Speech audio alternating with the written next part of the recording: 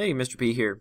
In this video, we're going to talk specifically about securing and collecting evidence from a crime scene. So we've moved out of kind of what the role of an investigator is. We are moving out of what you can expect to have happen at a crime scene, and we're moving into specifically talk about securing and collecting evidence. What do you do with a piece of evidence?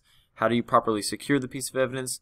How do you properly collect the piece of evidence? How do you document the evidence? And how do you proceed with the securing and collecting of the evidence piece? So, the first thing you need to do when you get to a crime scene, in the case of an investigator, is that you need to obviously scan and look and make observations, but when you get to the point where you're actually securing and collecting evidence, you need to identify what pieces of evidence you have. And so there could be dry evidence, there could be liquid evidence, there could be wet evidence, there could be large or small evidence, there could be trace evidence, biological evidence. I mean, there's a variety of different pieces of evidence that you could or one could experience in a crime scene. And so I'm talking specifically about dry trace evidence first. Dry trace evidence is a piece of evidence that is dry. It doesn't have any moisture in it. It could be hairs, it could be fibers that aren't wet. And those pieces of dry evidence are packaged in a paper bindle and placed in a plastic bag, which is sealed with tape. If the evidence is moist at all or has any residual moisture, it needs to be air dried first in order to be stored correctly. If a piece of evidence goes into a sealed plastic bag wet, it likely will produce mold or fungus, which would be detrimental to the piece of evidence. It would obviously degrade the evidence, and so you would want to dry it first. But if a piece of evidence is dry, then you can just go ahead and put it into your bindle and then obviously put it into a sealed plastic bag, but you want to make sure it's dry first. The way that the dry evidence is packaged is first you would put the piece of evidence in the middle of a sheet of paper. Okay? You would then fold along this line and bring this over. You would fold along this line, bring it over. You can kind of see here that you would essentially fold and bring it down, fold, bring it up. You can go left to right or up down, and then you just continually fold in the flaps to the point where you get just a square that is completely contained, okay, within, or the piece of evidence is completely contained within. And then you would place that folded up piece of paper into a plastic bag. So you would slide that into a plastic bag. You would fold the plastic bag flap over. You would tape the flap down. You would then sign over the top of the tape. And that's really important because it ensures that the signature of the person is on the piece of evidence, which means that that is the person that, without a doubt, 100% packaged the piece of evidence. And if you sign over the top of the flap and you sign over the top of the tape, it makes it really difficult to undo the tape and then re-secure the tape so that the signature lines up, right? So it's a further piece of proof safety that allows individuals, when they're working with a piece of evidence, to know that it hasn't been tampered with. Okay. Another thing you would need to do is you would need to fill out an inventory label. We will do that in class. We'll practice with that. But inventory label basically talks about where the piece of evidence is located, what piece of evidence it is, who the suspect is, what the date is, what the case number is, that kind of thing, so that storing and analyzing the evidence is a lot more successful and productive. Okay. Liquid evidence obviously cannot be put into a paper bindle and stored in a plastic bag, and so if there is liquid evidence or arson remains or chemical remains or toxin remains, those are going to be stored in an airtight shatterproof container. Larger pieces of evidence may be stored in a larger can, smaller pieces of evidence obviously in a smaller shatterproof container, but these dry evidence or even liquid evidence could also be stored in plastic bags if they're really, really big, or boxes if they're big. But for the most part, liquid evidence and arson remains are going to be stored in airtight containers, and that's really important because the airtight is required in order to keep the contents from degrading, much like when you talk about the dry evidence and needing, or the wet evidence and needing to dry prior to putting it in a plastic bag. We want to ensure that the contents of these containers are airtight so that they don't oxidize, they don't leak, they don't leach out into the environment, that kind of thing. So liquid evidence goes into an airtight sealed container, dry evidence goes into the paper bindle and then into a paper bag, okay, or a plastic bag. Chain of custody. Chain of custody is really important because there has to be a precise record of all individuals who have handled a piece of evidence after it's collected. That is really important because a lot of these crime scene investigations or crime scene cases are legal matters, and when they're legal matters, obviously legal ramifications exist for individuals that are perpetrators or individuals that are witnesses and that kind of thing. And so we need to keep a really precise log of all individuals that possess and analyze and touch and interact with the piece of evidence. You can kind of see, if you look closely at this chain of custody section within the inventory label, you'll notice that there are several lines that say received from, a date, and by, and time. Okay. You'll also notice that individuals that receive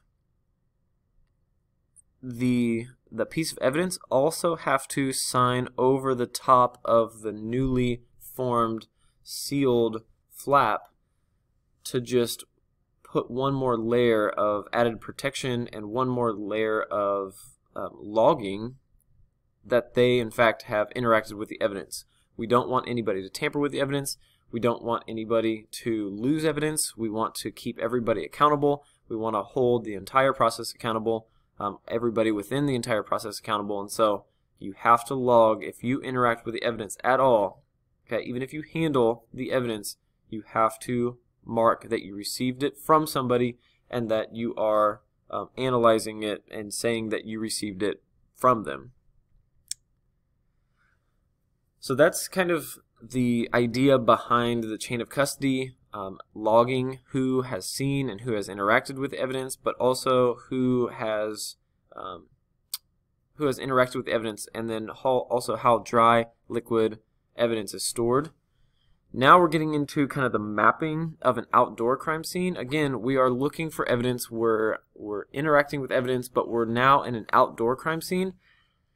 Outdoor crime scenes should be marked off carefully, usually inside a rectangle or square, and that's basically because we want to make a quadrant. All of the evidence, just like any other crime scene, we have to make a quadrant. We have to set up our crime scene tape. We have to identify what the outer limits or outer boundaries of our crime scene is, and that way we can first establish a datum point and subdatum point. In this figure, the subdatum point is corner 1. Okay, so this would be our subdatum point. Mark the subdatum points with stakes or rebar pounded into the ground. In this case, we would have pounded in stakes in these corners, and that way, as you'll see later, if there's a piece of evidence within our quadrant, we actually can triangulate between our known distance. Okay, obviously our square is a known distance, a known value, and so if you know what this distance is, you can actually figure out what these distances are, and you can always reconstruct the crime scene in order to figure out exactly where that piece of evidence was. The location of any piece of evidence is recorded by measuring the distance to 2 reference lines along the perimeter of the scene. Again, we can either triangulate from both datum points, or we can triangulate from a particular side. Again, if we know this distance and we know this distance, we can figure out these distances and without a doubt put our piece of evidence right back where we found it when we want to go back, or if we want to go back and reconstruct the crime scene, which is really, really critical if pieces of evidence are believed to have been lost, if pieces of evidence are believed to have been left behind. Okay, there are some times or some instances when we need to go back to a crime scene and kind of reconstruct to kind of get a second opinion, kind of get a second look, or just analyze the scene, reinterpret the pieces of evidence that are there because there might have been something that was missed, overlooked. Okay. Analyzing evidence. All the evidence collected at a crime scene should be processed in a forensic lab. That makes sense, right? There are a lot of scientific analyses that are performed. Those need to obviously be done in a forensic lab. Most of the chemical, the toxicology, the microscopy, all of those things cannot be done in the field. They have to be done in a forensic lab, obviously where the equipment is. Okay, one of the analysis of the evidence is complete. The lead detective can generally use it for 4 purposes. They can link a suspect to a scene or a victim. They can establish the identity of a victim or a perpetrator compared to eyewitness testimony, or acquit innocent persons. And so what that means is you have the ability to link a suspect to a scene based on evidence that was at the scene, right? If in a forensic lab you identify there are fingerprints that you can link to a particular suspect or a particular victim, if there's blood typing, if there's blood, if there's DNA, if there are hairs, fibers, you can obviously identify whether or not they match the suspect or match the victim. You can establish an identity of a victim or a perpetrator using, let's say, DNA technology, right? If the perpetrator or victim is unknown and you need to use dental records or you need to use DNA, you can actually establish an identity of an unknown suspect or an unknown individual based on a DNA profile. Compared to eyewitness testimony, you can obviously corroborate the eyewitness testimony with specific forensic evidence if it matches or not. And then acquit innocent persons if there is a person of interest or there's a perpetrator or a suspect that is believed to have committed the crime, but the DNA doesn't match, the fingerprints don't match, the hair doesn't match, etc., then obviously you can acquit innocent persons within the lab, which is really, really important because we don't want to, you don't want to sentence somebody that's innocent, right? That's really important. A detective's responsibilities. So a detective is responsible for reconstructing the crime scene objectively, and objectively is really, really important. It has to be based on facts, and that is based on evidence. Share all information with the defense lawyers. Defense lawyers obviously are the lawyers that are defending the perpetrator. Whether the perpetrator is guilty or innocent, that doesn't matter. There is due process in America, and so there is always a defense attorney that is defending the accused.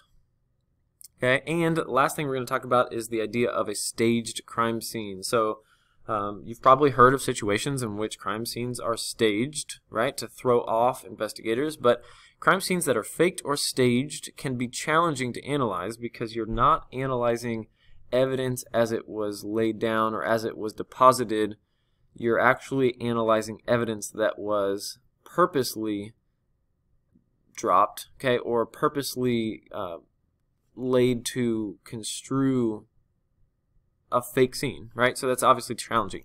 Most stage crimes are one of the following. So arson, obviously, is a fire that is set intentionally to destroy evidence of another crime, or an arson fire is staged to look like an accident. Murder, some murders are staged to look like suicides, and burglary can be staged to collect insurance money. So there are a lot of instances, a lot of situations in which certain crime scenes are staged, or certain crimes are staged to look like other things.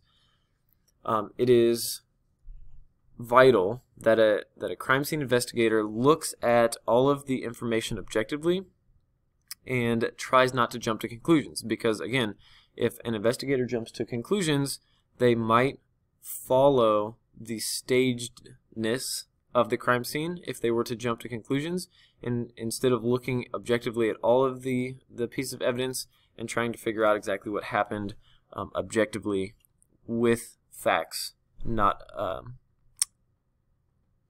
kind of not that perception that we talked about. Okay, so staged crime scenes are difficult but are possible to work through. It just takes science, it takes forensic science, it takes a good quality investigation, looking at all the facts, looking objectively at the facts, and figuring out the truth. Okay, that's all we got. If you have questions, bring them to class. Otherwise, see ya.